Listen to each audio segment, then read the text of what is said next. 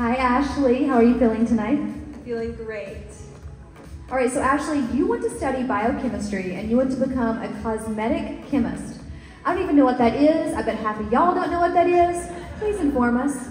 Cosmetic chemistry is the chemistry behind makeup and skincare, and I think it's a super interesting field that I'd love to go into. Love that. Thank you.